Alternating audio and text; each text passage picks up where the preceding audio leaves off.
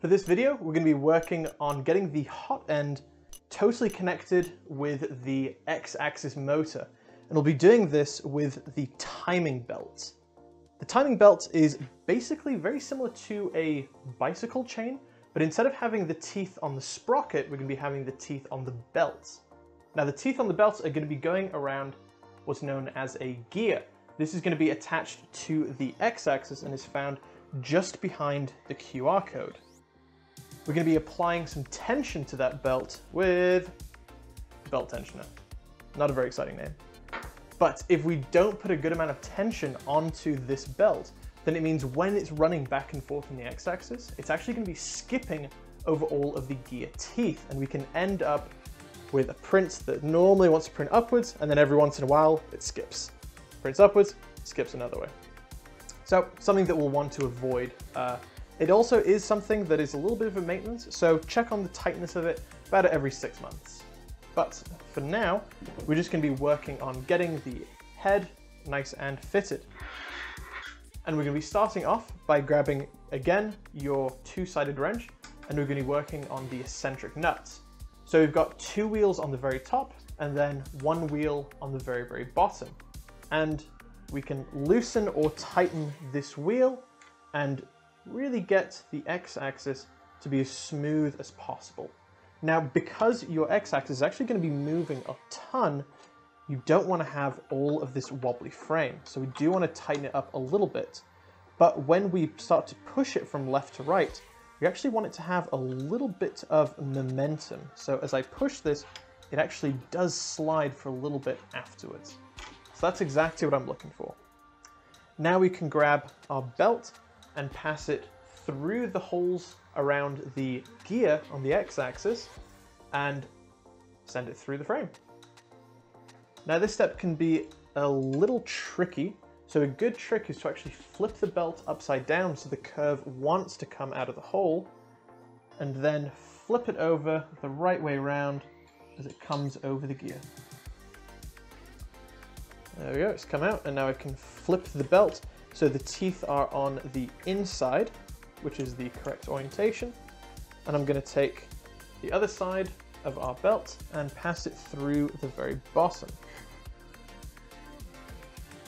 So now our belt is riding on either side of the gear, and that's looking good. And now I can pass the belt through the channel on the X-axis so that it comes out on the other side. And there we go. Now I have the belt running through the channel on the very top and the other end coming on this side. Now we're going to spin the 3D printer around so you can see the backside. And what I want you to notice is that just on the underside, we actually have 2 forks that are coming out, but there's a little slit in between each side. And this is where we're going to be pushing the belt through those forks. And ideally, we want to give it the most amount of slack possible. For reasons that we'll actually cover next with the belt tensioner, you want to give it the most amount of slack possible. So you've got all this kind of drooping cable and nothing is super tight against the frame. So now we can flip our printer around again and we can work on the belt tensioner. Now the belt tensioner works in a very, very similar way to our frame on the very top, where it has T-nuts on the back and normal bolts on the front. But to attach this onto our frame, we're actually going to be using 2 Allen keys in a really, really handy trick, where we use the largest Allen key as a little bit of a lever, while we use the second largest Allen key to tighten the 2 T-nuts to the frame. Now these should come automatically kind of tight, so we can just start and loosen the 2 T-nuts. Then we can take our belt tensioner and put it onto the frame, and we're trying to pass the belt over the 2 bearings on there. And there we go. So now it's attached onto the frame and we can still move this, but obviously it isn't attached. So with our largest Allen key, we actually want to pop it in between the very end of the extrusion and just behind the bearing. That way it can work like a lever, and we can actually apply some leverage and put some tension on that. So I'm going to tighten down the T-nut, and I'm going to be looking through this side to make sure that my T-nut is in the correct orientation. So it should have gone in horizontal, and then I'm going to just check on the side and making sure that it goes into the vertical orientation. There we go.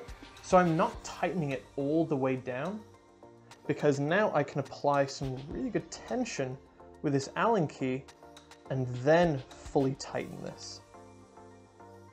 There we go. And so now with only one bolt holding it, it should keep it pretty well temporarily held to the frame.